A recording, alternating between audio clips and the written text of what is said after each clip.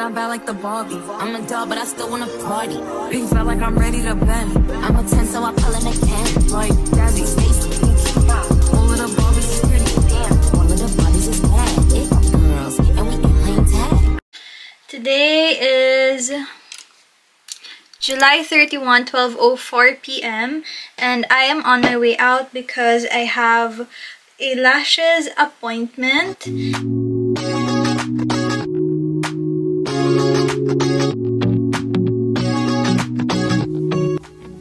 So I went straight to the groceries after my lash appointment because I needed to get some stock of fruits and veggies. I believe that the most important part in a glow up is from within. I also believe in the saying that what you eat is who you are, and the glow we project from the outside is a root of the glow that we have from the inside. So make sure that you eat food that add up to your well-being. Even the birds still sing at night. Every word just comes out right when I'm with you, with you. I feel so lucky I met you, and And then I went to the gym. This one has to be the hardest yet the most fulfilling part in this glow up. I know it gets exhausting having to work out and not instantly seeing any changes, but if you want to become significantly better inside and out, you have to fall in love with the process of doing it. Just like working out and breaking a sweat. The way I feel when you walk in the room. It's not optional. How gravity just pulls me right to you, to you. Even the dark, they still see light. Even the birds still sing at night. Every word just comes out right when I'm with you, with you. I feel so lucky I met you, and I still can't believe that I get to see those eyes for more than. Hey guys, I'm back home. I just have my watermelon. This is how my lashes turned out. I really like it. Usually yung pinapagawa kong lashes is cat eye, and then yung length niya 12 dito, and then dun sa bandang dulo 13 siya. And I really like it. And I also request for mink lashes kasi kapag synthetic, mabilis siya matanggal sa akin. So yeah.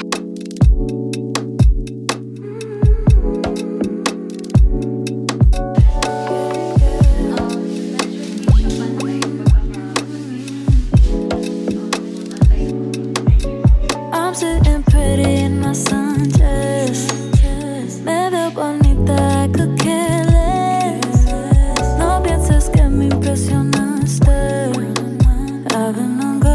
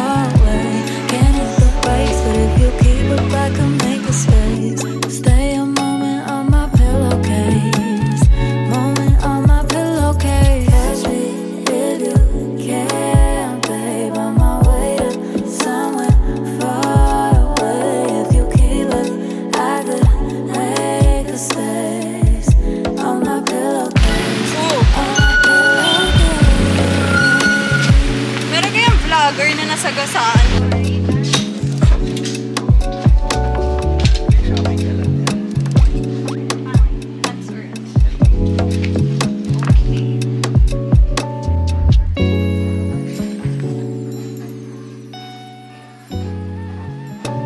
Starting over differently. Viviendo con intención to win it for me.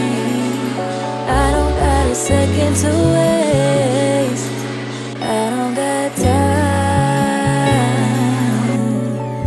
Catch me if you can, babe. I'm on a wave, I'm on my way to somewhere far away. Can't hit the brakes, but if you keep it back, I'll make a space. Stay a moment on my pillowcase.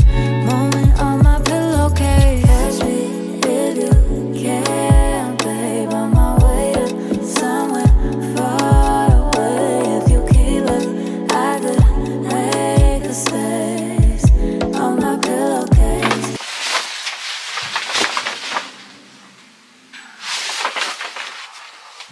Hi guys! It's the next day. Today is August 3, Wednesday, and yesterday, as you guys have seen from the previous clips, I had a retail therapy.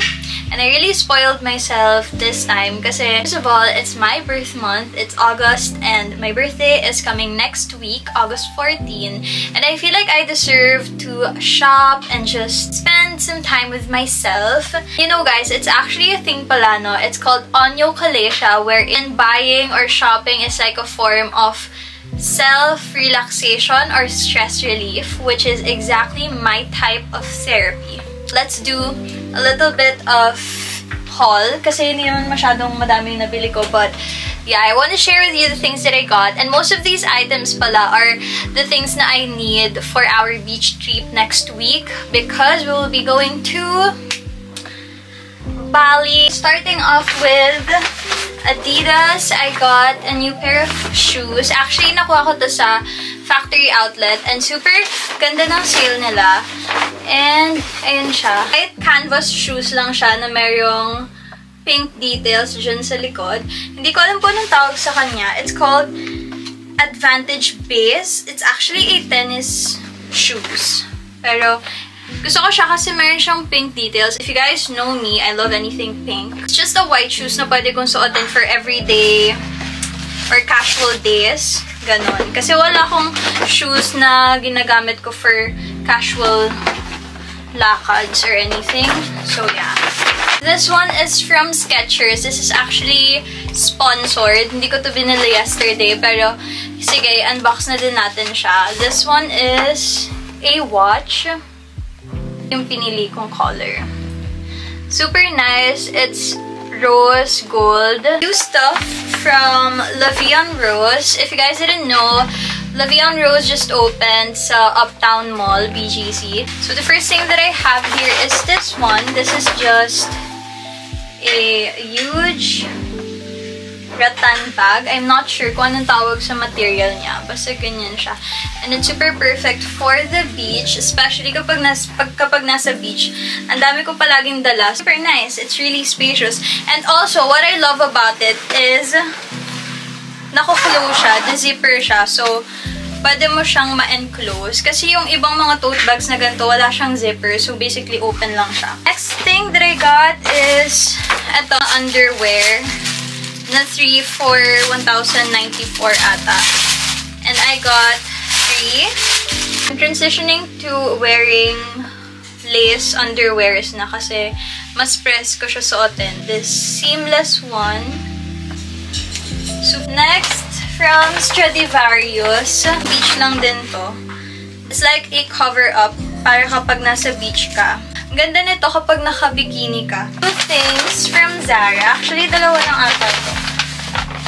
Okay, the first, I got this skirt. It's a long skirt. Pang beach ko lang din to. Ito ng design niya or ng color niya. And then I got this top. Super nice na color niya. Of course, the last thing that we have here is from Look. And I only got 2 new makeup. First one is this one from Can Make Tokyo ata to. From Can Make Tokyo. Ito yung ginagamit ko dati na eyebrow gel. Nawala ko siya, so bumili ako ng bago. Holy grail ko to kasi kahit mabasa yung kilay mo, hindi siya mabubura. Sa packaging niya, nakalagay Kiss Me. Pero I believe Can-Make Tokyo yung brand nito eh. This is just what it looks like. Then, I got something from Peripera. Kasi kapag nagbali kami, ayoko magdala ng sobrang daming makeup. So, bumili ako ng palette na kompleto na siya. Meron na siyang highlighter, meron na siyang blush, and then meron na din siyang eyeshadow. Actually, eyeshadow palette siya, pero kompleto siya, guys. And it's so nice. Ang ganda ng palette niya. That's all for this haul. Hey guys, it's currently 2:03 p.m. and nagpalit ako kasi pupunta ako sa nail appointment ko sa Santa Rosa. And yeah, by the way, ay, ka-on pala yung flash. Share ko sa inyo guys yung nail inspo ko. It's so cute. This is my second time na magpapa-nail extension. So, I don't know what to expect kasi yung first time ko na nagpa-nail extensions, pinatanggal ko siya kasi sobrang pangit. And now, this is our inspo. So, that's my inspo. Para siyang beachy vibe na merong pink and green details. These are the nails that I want to achieve for my Bali trip. And this is what my nails look like right now. Sobrang pangit niya. This is my usual nursing nails. So yeah, I'm so excited. I'm gonna share with you kung anong results ng nails ko. I hope it's not like the last time. So yeah, let's go. I'm wearing this white dress from TikTok shop. And then this Goyard bag. Tapos magaganto lang ako na heels. Hindi nyo kita. Wait. Yan lang. Ribbon heels from Zenea. Let's go! Ang init sa labas. Oh my God. I'm on my way to somewhere far away. Can't hit the brakes, but if you keep it back, I'll make a space. Stay a moment on my pillowcase. Moment on my pillowcase. Catch me if you can, babe. On my way to somewhere far away. If you keep it, I could make a space. On my pillowcase. On my pillowcase.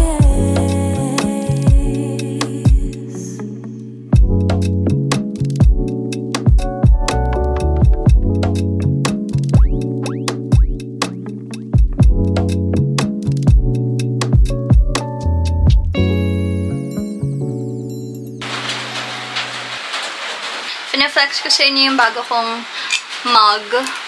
Nakuha ko lang to for free sa surplus na pinuntahan namin kahapon. And ayan siya. Sobrang cute niya. Sobrang cute lang. It's a statement mug. Also, baka may napapansin kayo, guys. May napapansin ba kayo? Feel ko meron. Magpa-nails ako. This is actually my second time na magpa-nails.